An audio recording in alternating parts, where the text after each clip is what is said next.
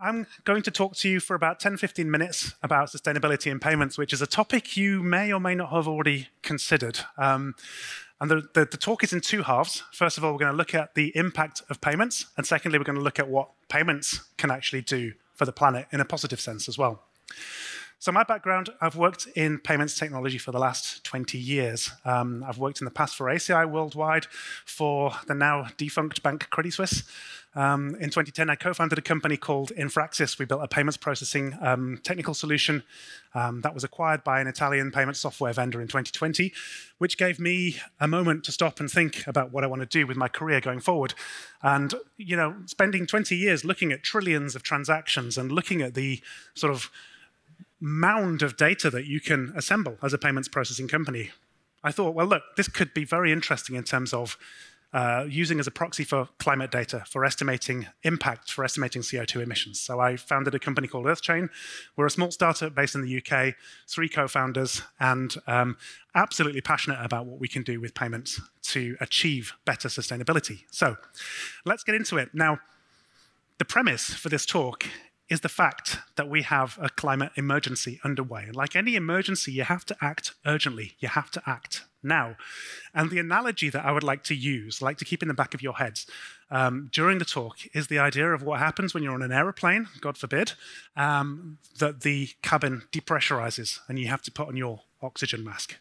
The protocol for doing that is, first of all, you put on your own oxygen mask, and you do it quickly. You do it in the first 5 to 10 seconds of the emergency, and then you put on the oxygen mask of the person sitting next to you, ideally a child. If you want to do it with an adult, that's up to you.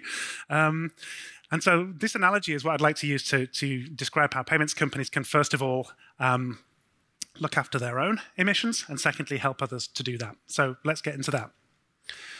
The reason that we need to act now is the greenhouse gas emissions that commerce effectively, when you get down to it, is emitting into the atmosphere. What you can see here on the chart, this is the last 30 years of greenhouse gas emissions entering the atmosphere. I chose the last 30 years on purpose because 30 years ago, the IPCC came into effect, and the Kyoto and the Paris agreements are all products of that. The COP meetings that you hear about every year are a product of that as well. So this is top-down policy level change attempting to address our CO2 emissions. And as you can see from the chart, it has risen and risen and risen over the last 30 years. Apart from there are 2 very significant dips in there. You see the first one there aligns with roughly 2008, and the second one aligns roughly with 2020.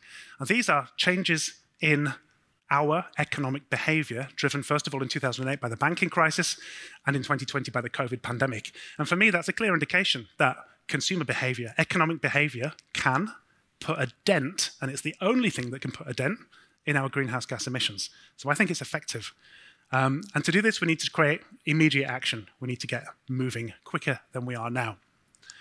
The second reason to act now is regulation. So as part of the Paris Agreement, governments and, for example, the EU are now releasing policies. They're coming into the effect which forces companies of a certain size to disclose their emissions.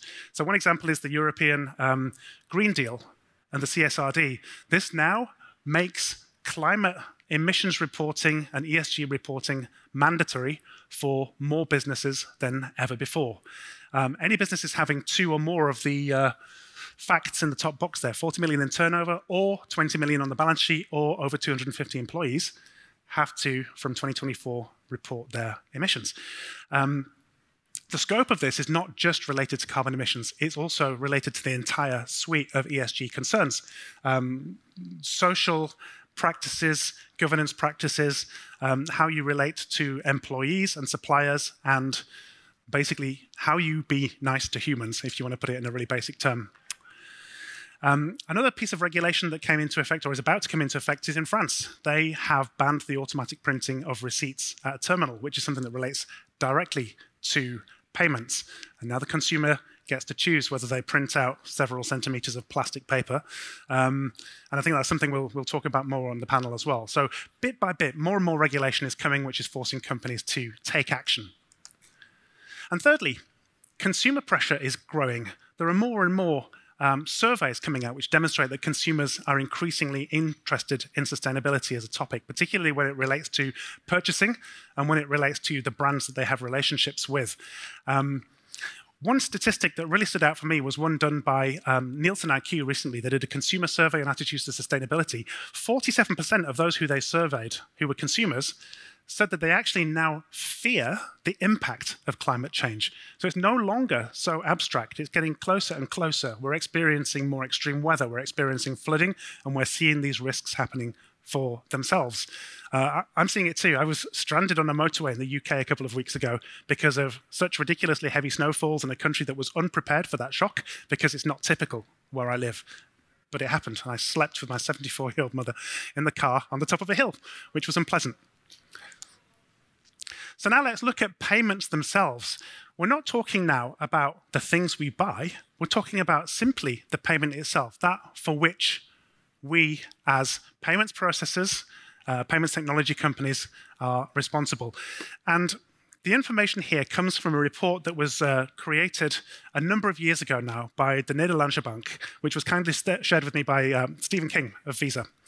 And they put together a lifecycle cost analysis of a payment transaction.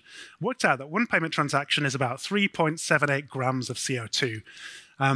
I'm not one for getting down into the decimal points when it comes to carbon footprinting. I think it's really important to know, let's say with some scientific rigor, how close or what the impact is of anything that you carbon footprint, but whether it's 0.78 or 0.8 makes little difference in the end.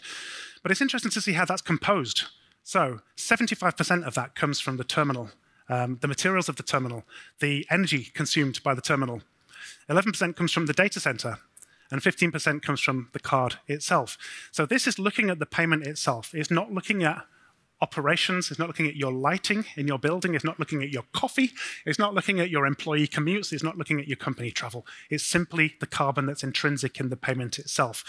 So 3.78 grams, that's nothing, is it? You know, imagine holding that in your hand. You could barely notice it. However, when you multiply it by the number of transactions that are taking place and realize the scale at which we're doing this, in the Eurozone in 2021, there were 50 billion electronic retail transactions.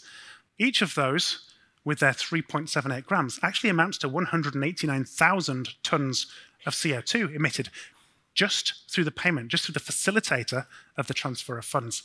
That's pretty huge. If we were paying with cash, incidentally, it would be significantly higher. So electronic payments are already better than cash in terms of the CO2 emissions. So one or two things to consider.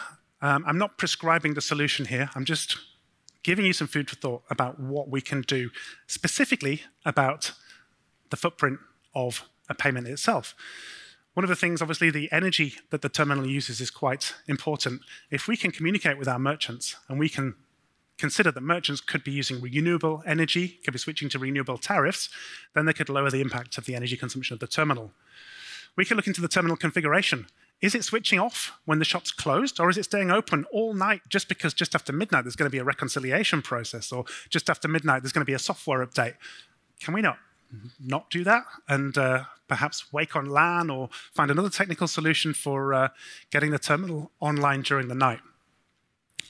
Then paperless receipts. Do we need to be printing thermal paper? Thermal paper is actually made of plastic, and it's terrible. I was talking to Chris, who we're going to meet on the panel in a few minutes. I was in France, and I was feeding my children at a convenient restaurant en route, and this terminal printed out like a meter of paper. It was completely unnecessary, and it was absolutely pointless. I nearly took a photograph of it to send to him because he's interested in the topic. Yeah, it's not so good.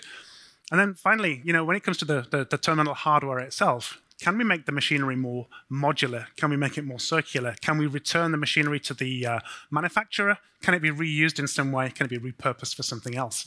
I don't know. These are all things to think about. And then the data centers themselves. Can we make them more efficient? Can we run our processes in the cloud? Can we make them elastic so that they grow as demand grows for payments and then shrink again when the demand recedes? Can we do that? Can we use green coding principles when we develop software that processes payments as well to minimize the impact? Just as an aside, the platform that we have at Earthchain, we built that originally without taking that into account.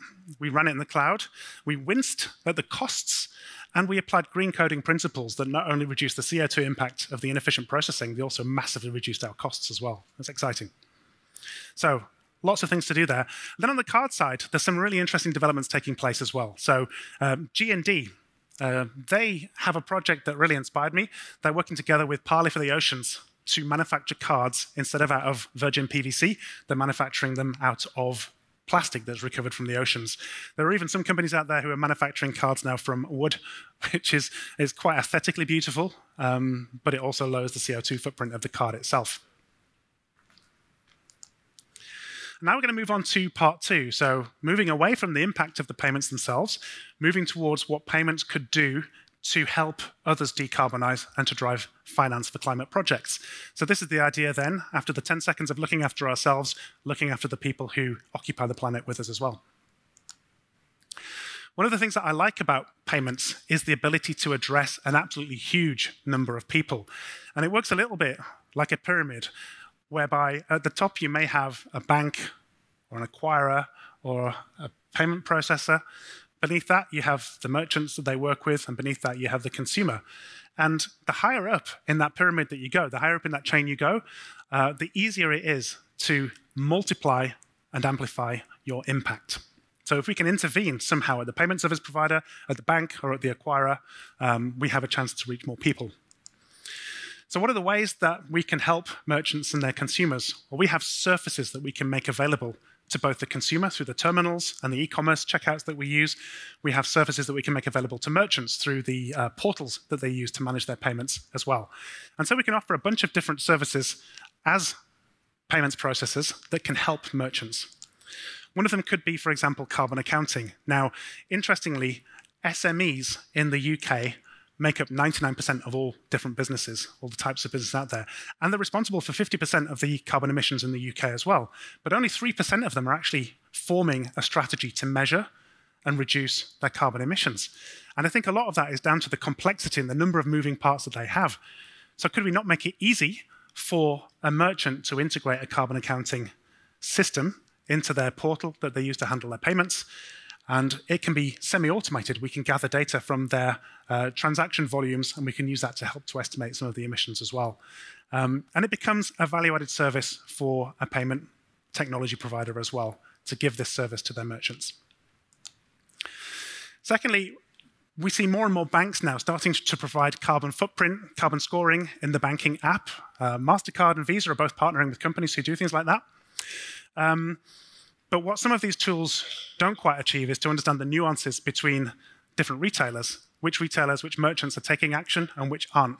And I think that's an important thing for consumer choice, that you can look at some data and understand where is the better place to spend your euro.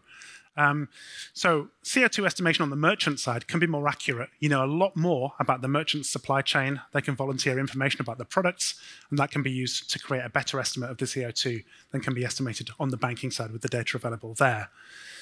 And the point of this is it helps to change consumer behavior. It helps to educate consumers, and it also motivates retailers to start to change as well. Thirdly, educating customers as well. You know, consumers are increasingly interested in this as a topic, and it would be very, very useful for consumers to be given information about that which they're buying, or the action that's been taken by the merchant, the strategy that's been taken to reduce the CO2. And I think that it's possible as well for payment service providers, for payments platforms, to surface some of that information, and it's data-driven, it's science-driven, which can be then presented to the consumer in consumer-friendly ways and educate them about exactly who they're buying from and how they're dealing with the sustainability strategy. Here's an example of that. So there's a Norwegian supermarket called Oda, and during the pandemic, they started to print what they called the climate receipt. And they started to put a sort of traffic light on the bottom of their receipts that would allow a consumer to simply know if what they've bought is high CO2, medium CO2, or low CO2. And it actually changed behavior. people started to move away from buying meat and they moved towards more vegetable products, lower carbon products, and it had an impact. And Oda are working now to continue that, to create life cycle analyses of more and more of their products so that this can become more and more accurate over time. Another sort of option available as well is the ability to drive climate finance through programs that merchants can deliver to consumers, so climate action programs. And I'll give you some examples of those in a minute. In a study that we did with the PSP in the EU, we found that just a 0.75% enrollment of merchants in a climate program, giving 1% to planet-saving projects, could result in an annual CO2 reduction of 350 to 500,000 tons of CO2 a year. That's really impactful. Comes very, very quickly.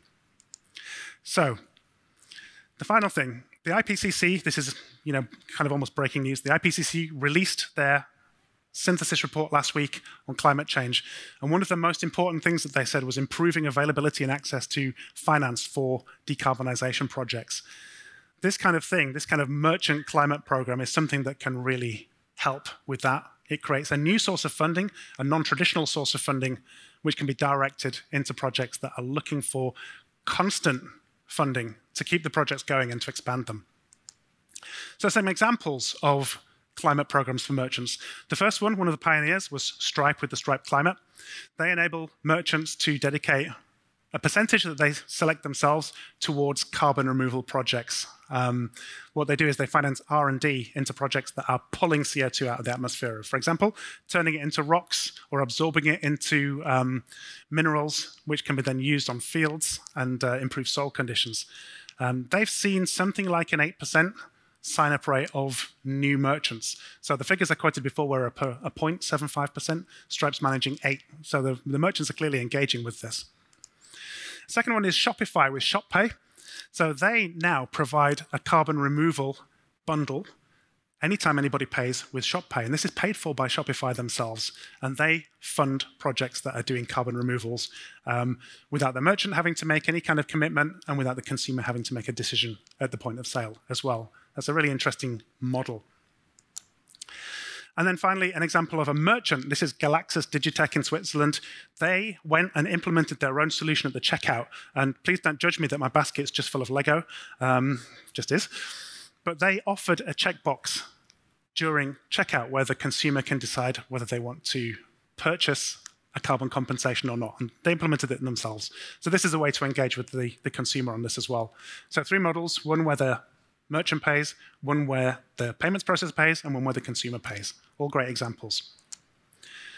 So that was an introduction to the main event, which is the panel discussion. So Helen, would you like to come up and kick off the moderation for that? Thank you, Dan. That was really interesting. Thank you. Thank you.